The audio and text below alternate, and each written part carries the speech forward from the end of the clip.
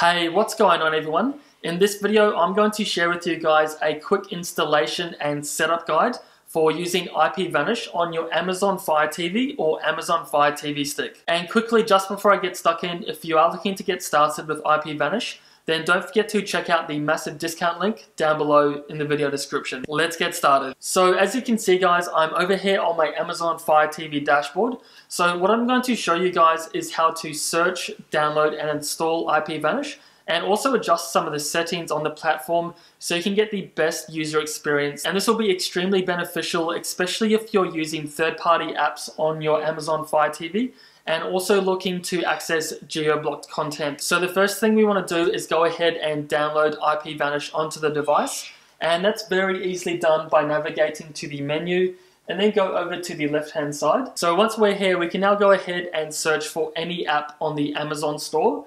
So I'll just go ahead and search for IPVanish. So I'll just quickly go ahead and type that in, IPVanish, and as soon as you put in the first couple of letters, you get a recommended app down here. So you can just go ahead and select IPVanish. So mine is a little bit different to yours most likely, as I actually already have IPVanish downloaded and installed. However, if you don't, there'll just be a little download icon with an arrow. So you just want to go ahead and tap on that, and that will just take a couple of moments to download and install. And once it does, you can then go ahead and open the app. And if you are looking to get started with IPVanish, I do have a massive discount link down below in the video description. So if you go ahead and click that one, this will open IPVanish in a new screen. You can go ahead and create an account, choose the plan that kind of fits your needs, and it only takes a couple of minutes. And from there, you'll get your username and also a password. So just keep that in mind, as we'll be using this to log into our IPVanish app on the Amazon Fire TV. So once you've gone ahead and done those things, we can now go ahead and open up IPVanish. So I'll go ahead and open up the app. Now I've already gone ahead and logged into my account, and if you haven't, you can just go ahead and put in your email address and your password, and once you do that, this is what you'll be greeted with. So this is the main dashboard of IPVanish. It does seem a little bit complicated when you first open it up, but once you kind of get a handle on how to use it, it's actually very simple. So on the top left hand corner, you have your visible location, and then we also have some other options on the left hand side here. So we've got the country that we would like to connect to, the city, and also the server as well. So before I go ahead and kind of change any of these, the first thing I'm going to show you guys is the actual settings of IPVanish. So if I go over to the top right hand corner, we have the settings icon. So I'll just go ahead and click on that one. And right here we have various settings that we can go ahead and adjust. So the first thing that we have is Start IPVanish. And then if we go down, we have Startup Connection Action. So this is incredibly important, especially if you're using kind of third-party apps for watching free movies on your Amazon Fire TV. So if you go ahead and enable that setting, this means that even if your internet connection drops out, or for whatever reason IPVanish drops out, this will go ahead and sever the connection or automatically reconnect you to the next fastest server. So this means that your personal IP address will never be shared kind of with your internet service provider while using the Amazon Fire TV. And then we can also go further down to split tunneling, and this just means that some apps will be encrypted while others aren't. And this will just help to improve speeds for certain apps while others can be encrypted.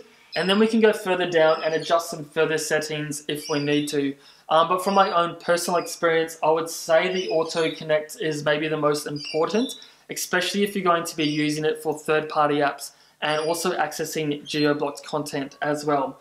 So now that we've gone ahead and set up some of the settings on the IPVanish account, the next thing we can do is go ahead and select a server and a location. So in this instance, I can just go down to the country. I can click on here, and right here we have a layout of various countries that are enabled using IPVanish. So just as an example, Australia, Brazil, Canada, Chile, and if we scroll down, the list pretty much keeps going on. So in this instance, I want to go ahead and connect to a United States-based server. So I'll go ahead, click on the United States, and the next thing I want to do is go to the city. So if you're using IPVanish for third-party apps, then this is also a really awesome feature, as you can select the closest city to your location. So this means you'll get the fastest speeds you possibly can while using the app. Or alternatively, you can go ahead and check best available, and this will connect you to the fastest server in the United States that IPVanish can find. And this is also a great tool, especially if you're outside of the US and you're looking to connect to the American-based version of Netflix. But just say, for example, I'm located in Las Vegas. I can just go ahead, click on that location, and once I'm down here, I can then go to server, and I can go ahead and select from the various servers they have on offer, and then you'll also get the kind of speeds as well for each server. So in this instance, I just want to keep it as simple as possible, so I'm just going to go ahead and click best available. Now once I'm happy with my settings and my locations, I can then go ahead and click on the connect button. So I'll just go ahead and click on that one, and this will just take a couple of moments to connect, as you can see. And once this is highlighted and we start to see this kind of wave of kind of internet activity, which is highlighted in green, this just lets us know that we are now fully encrypted, our IP address is hidden, and we are now connected to an American-based server using IPVanish. So that's pretty much it, guys. It's very simple and easy to get started with IPVanish on your Amazon Fire TV stick. And again, if you are looking to get started with them, don't forget to check out the massive discount link down below in the video description. So now that we're connected to a server using IPVanish, we can then go ahead and access kind of third-party apps, watch free movies and TV shows, and our IP address will be fully anonymous and fully encrypted as well. And then we can also go ahead and open up various versions of Netflix that you may not be able to access in your certain location. So just to show you guys an example of this, I'm going to go back to the Amazon Fire TV Stick home. And now once I'm here, I can go ahead and open up Netflix. And I'm actually located outside of the United States, so I'm missing out on thousands of TV shows and movies. However, when I go ahead and connect to a VPN like IPVanish, this will go ahead and unlock various versions of Netflix, such as the American version.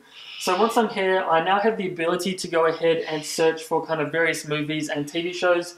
So as an example, I have various titles such as The Office, The Walking Dead, and if I keep scrolling down, I have various shows such as Parks and Recreation, Dexter, Breaking Bad, and the list pretty much does go on. So there you have it, guys. That's a really quick and simple way on how you can connect to IPVanish. And if you guys have any questions about connecting to the service, accessing geo-blocked content, or downloading apps onto Amazon Fire TV, then feel free to comment down below and I'll be more than happy to help you guys out. So hopefully this video was helpful for you guys.